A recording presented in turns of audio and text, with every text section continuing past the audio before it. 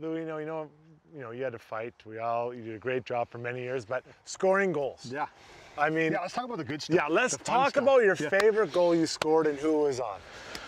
Well, you know what? I have to go to my first goal. Yeah. You always talk about your first goal, and it took me a little while to get it. How long? I think it was 10 games into the season. That's not bad at all. But you got to remember, like, you kind of want to just get it out of the way. That's the thing. Like, sure. But then I went 2 years after that, I think. Okay.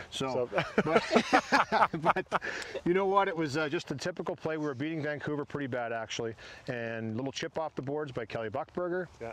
Craig McTavish 2-on-1 down the other way. I knew he was passing me the puck because we had at least a 5-goal lead, I think, at the time.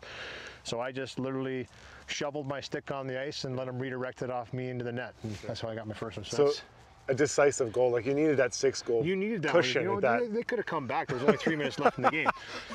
It was my second shift, I think. But you know what? Yeah. You definitely need to get that cushioning in there.